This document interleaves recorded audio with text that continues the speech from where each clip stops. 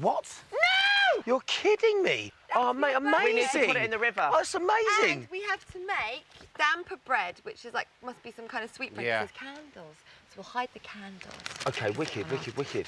So it was Scott's birthday today, and so for an extra special treat, we got delivered some bread/cake mix and a bottle of champagne. Mylene made the cake mix up, and it looked really nice, man. They made it into a nice little pattern, put an S on the top of it for Scott, and then we put it on the fire to bake. We got a cake going on. And how long do you reckon? Maybe, yeah, 40 minutes. Have a look after 40 minutes, not before. What does it say? What does it say? I don't think it gave a time. I said 40 minutes, and it was about... I don't think it was much over 10.